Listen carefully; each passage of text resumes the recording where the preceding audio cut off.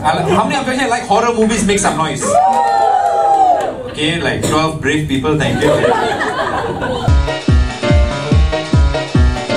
But Conjuring 2, specifically this movie, right? On the opening day, there was a viral Facebook post that was going around. It's basically a picture of a notice that was released by a cinema company overseas, right? And this notice said, during our early screenings, some of our viewers were emotionally disturbed.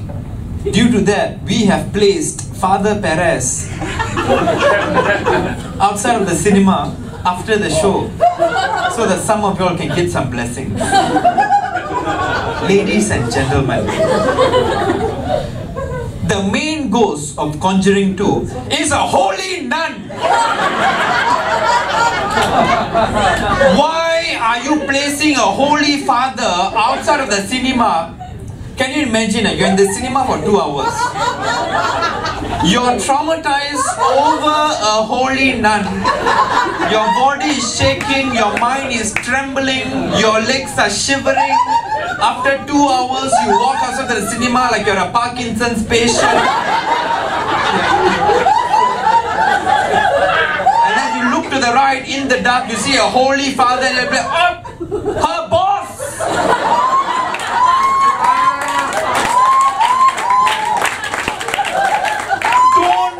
Something related, put something unrelated. Put a Milo truck there or something, I don't know. Yeah, I watch a lot of horror movies and I realized horror movies, they have a certain template, like a formula, right? Like the first thing, right, I always notice, do you realize the haunted houses are always at least a double-story house? Because you need the staircase scene. A horror movie without a staircase scene is like a Fast and Furious movie without a scene where Vin Diesel says, "One last ride." One last ride, but I got Fast 10 and all. Vin Diesel signs contract, Fast 10. But one last ride. Second common thing, right? Do you realize most of the houses are made out of wood? Yes. If you can afford a landed property that is double story, can you at least convert to cement?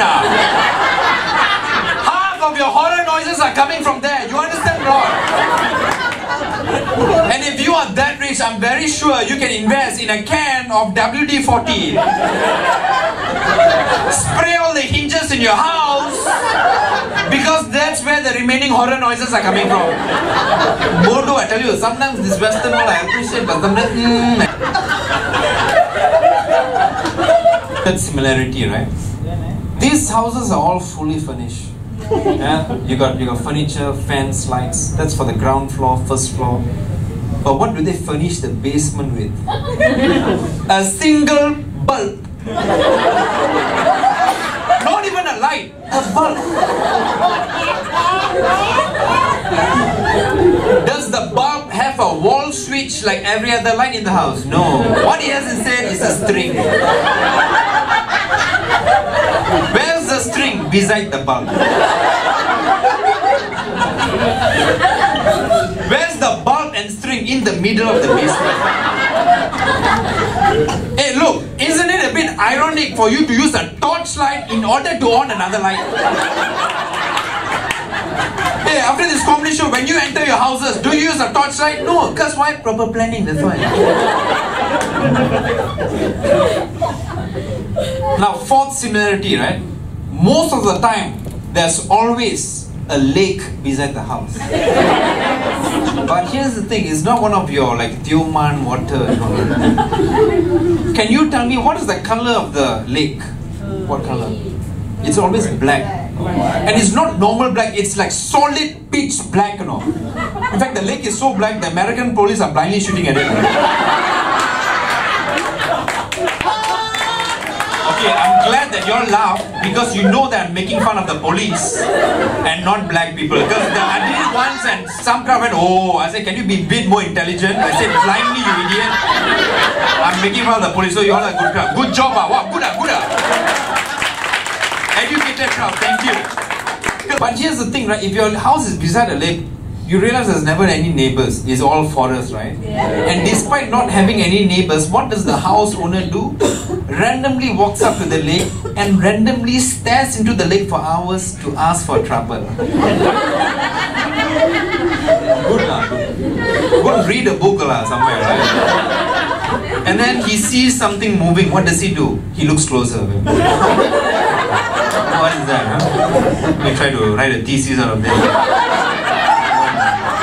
What is this? Man? And then he realizes it's a dead body. What does he do? He looks even closer. Who is this relative? Is this the same auntie I've been trying to kill? And then this dead body comes up and touches him. Then only he runs back. What an idiot, right? It'll be really awkward if the dead body just comes out and say, one last try.